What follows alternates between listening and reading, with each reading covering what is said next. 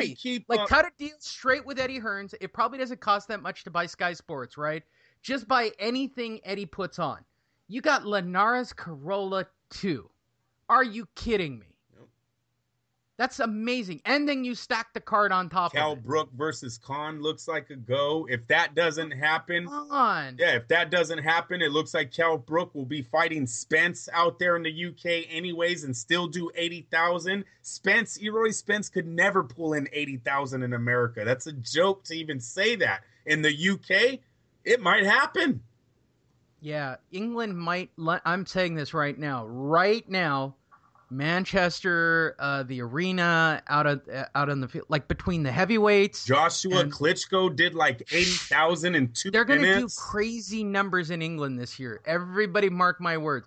Eddie Hearn has got the English crowd dialed in on a national level. They're doing great numbers on Sky Sports. And what's his model? Find a guy to fight the guy and then stack the card. He's already got for Triple G. They already have Billy Joe Sanders and Chris Eubank Jr. ready to make both of those tickets hot. Triple G can fight any one of those two and put 40,000 in arena easily. And I'm lowballing it with 40,000. That's like a dream. We're struggling. Yeah, that's literally here we are day one because it just came out on social media today. They're struggling. Like we put it off for the holidays. Now we're going to talk Kovalev Ward rematch. Like what's the struggle here? Just pick a date in May and make the fight happen. Ward wants to retire. Andre Ward is seriously considering retiring right now. He should.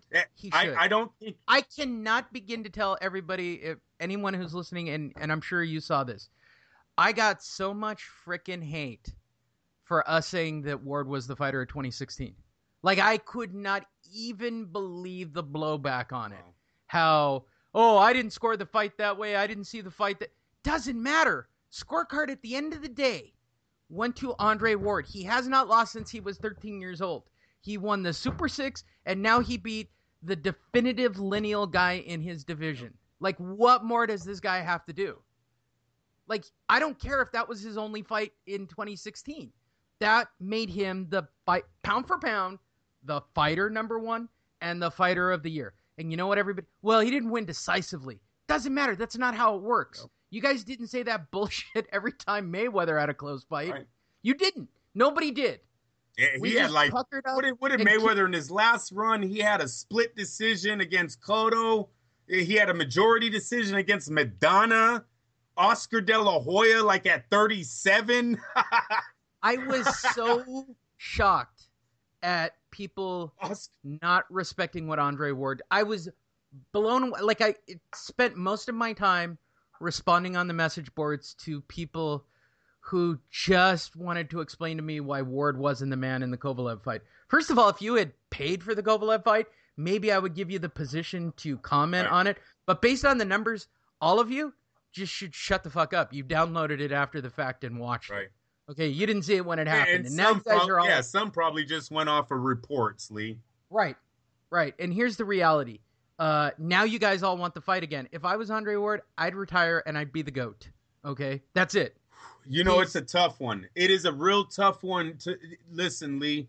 All he has to back up some real money. Oh, yes, that's what I was going to say, man. All he's got to do is cash checks now. The hard part in outside looking in, obviously, I don't know his injury. I don't know his personal life. The hard part's over. Kovalev was it, man. That was the test you needed to pass, and in my eyes, you passed with flying colors. You're going to slap the shit out of this man again in the rematch. The hard part's over. Chavez Jr., Gilbert Ramirez, Triple G, Canelo. Are you serious? None of these guys are a threat. How is Triple G not fighting Chavez Jr.? Oh, Chavez Jr., there's news that there's news. Chavez Jr. make that fight happen. Versus Canelo will be announced here shortly, Lee.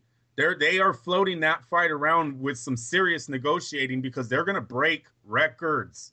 That fight right now, what Chavez Jr. is asking for and what Canelo makes under Golden Boy, because Golden Boy don't pay Canelo shit. I don't know what he's making in Mexican television, but he don't make anything here in the States. That fight's going to do $2 million. They only have to pay these guys like 10, 12. They'll do $2 million buys easy. So right now, look for Canelo to move to 165 to fight Julio Cesar Chavez in May. Ugh. Triple G will stay in the UK. He'll either take. He should Oh, stay there forever. He's taking on Danny. Excuse me, people. Danny Jacobs is already signed. New York. That's an awesome fight. I'm telling you right now. I think Danny Jacobs is going to come out like the old Hagler, the old Hearns. I think this boy is here to bring it. That's all he's saying on social media. He's going for broke on this one. And he has the power to do it. Lee, he flatlined Peter Quillin. Everyone thought Peter Quillin was a future. Everyone thought he was the guy that was going to give Triple G the match. Danny Jacobs flattened him in 6 minutes? Yeah. Hey, that's a great fight coming up. We don't know what's going to happen. You know, I seen Kell Brook take off on Triple G. I don't know if he could take that same uppercut from Danny Jacobs, who has decent power. Great fight. You got Canelo Chavez negotiating now. That's a great fight. Tyson Fury's finally getting his head right. He's coming back. And then we have the WBC heavyweight champ, who said he wants to fight everybody, but his first opponent, he wants to be Joseph Parker. Yeah, what a fucking surprise. It's the weakest link in the division. That's the guy you're calling out for the first part of 2000. And don't even give me his opponent. I don't know if you have the scale. He's already got his first comeback fight in Alabama set up. He's not fighting. Yeah, no, I the name is slipping me right now, but it's some nobody. Nobody. It's some nobody. And then he's not even in the top 20. And then he wants to follow that up with Joseph Parker, who everyone didn't even think beat Ruiz. Love them PBC guys. It's bullshit. It's bullshit. Listen, we need them. You know the biggest news of the day, Andrew? Go ahead, drop one. Shannon Briggs, Fresno Kendo, ordered for the vacant WBA title. Gosh. How the fuck does Fresquendo still get shots, Lee? This shit, right? Bullshit. This is such. Oh my god. And by the way, for anybody who doesn't really understand this is why it's equally insulting. The WBA title is the lineal champion that dates back to Ali. It's the belt. It's the belt. Exactly. Yeah. It's the belt that was worn by the man who was the belt. That's the number. This is the Rumble in the Jungle belt. This is the real deal. That's insane. You know, Shannon Briggs was going to get a shot here. The guy is huge. Somebody was. Yeah, he's huge on social media. I can't believe it's Fresquendo that's getting the shot, though. He's going to... It's been ordered to be bid. It's a purse bid. It's happening. Shannon Briggs will be the heavyweight champion of the world again, I guess. Oh, no doubt. No doubt. WBA world. And he will get his fight with Klitschko. His first... If he's smart, his first fight, because the next person who really can fight will take him out. Yeah, so if he's smart, he's freaking old. Right. So he takes a huge payday, right?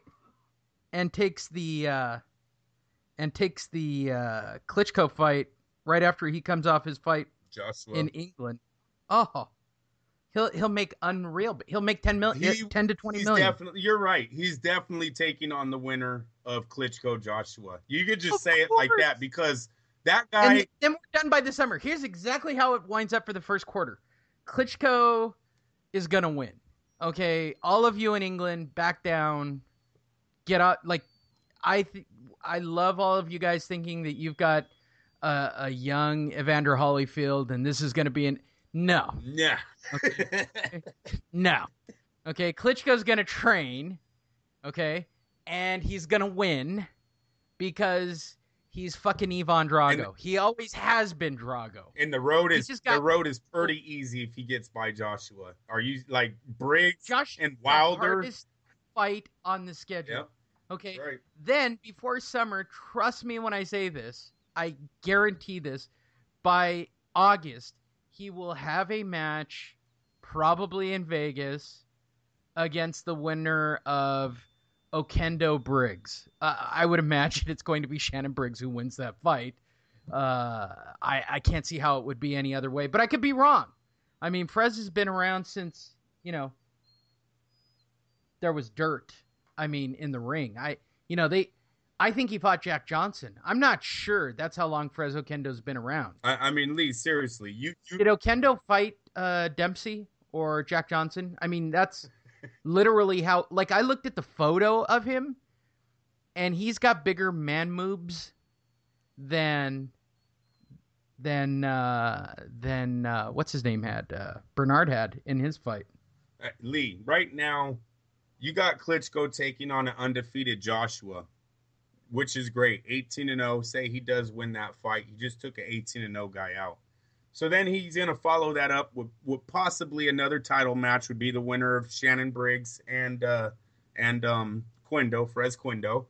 Right. The next two champions is 37-0 Deontay Wilder and 22-0 Joseph Parker. And why I say that, there is no way in my mind. There's literally no way in my mind, and I'm being legit. No way Deontay Wilder wants a piece of Shannon Briggs or Klitschko. But they might offer so much money to these guys because Klitschko. No, again, it's that whole bullshitty thing about the PBC. Lee, PBC will never let him fight. We're talking heavyweight money, though. And you got to remember, we don't know what the PBC still has here lined up for 2017. I don't know if they're going to. I'm telling you, based on the fights they got lined up, this is their final year in business. And I'm telling you that there's rumors that Thurman versus Garcia is still being shopped around. It possibly lands on Showtime and is not even going to be a PBC event, because we don't know how their lawsuits are going, both with their own investors and with the De La Hoya class lawsuit he has on them. So, he's got a real Klitschko or Joshua has a real good opportunity of having three opponents lined up, two of them being undefeated and being maybe a 10-1, 12-1 underdog. You're taking in belts, you're cashing checks, you're knocking out undefeateds, and they weren't even a threat. These guys, Deontay Wilder is not a threat until you fight someone who's in the top 5, bro. You cannot be considered a threat. I'm sorry. You were Andrew. This note just in. Go. What is it? Mickey Rourke is making a boxing comeback. Oh, you know what? Isn't it in Germany or something like this? I don't know. He's 64. Yeah, it's fucking insane. You know what? Honestly, based on Frez and no, he can fight on the undercard, no doubt about that. And when his last fighter came out to be an actor, didn't he fix his last fight? Exactly. You got to tell him to step away, man. I don't believe anything that I'm seeing out of Mickey Rourke's fights anymore. Because the last fighter literally came out on social media and said it was all staged. He was an actor, blah, blah, blah. I was like, come on. That's terrible. When you can't even get a good guy to take a fall nowadays, you got to leave. You got to step away. Should at least paid the man to take the fall and the hush money. Come on now. Yeah, I agree. The PBC is back for another year, and they're going to start cranking out their fights into our face here really quickly.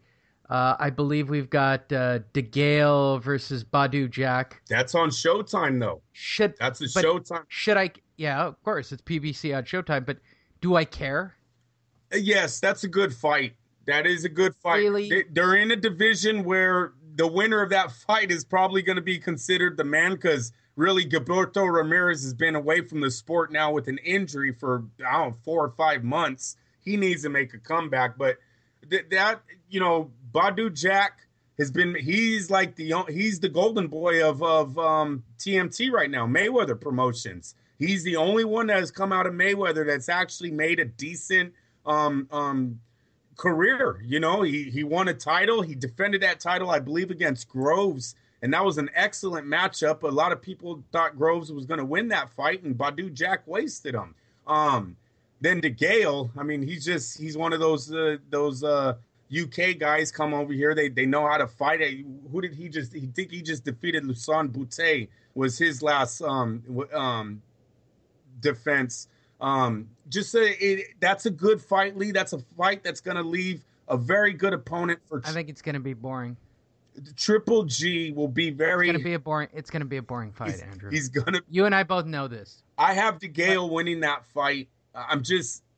Yeah, by decision. By decision, yes. That I hopefully stay awake for.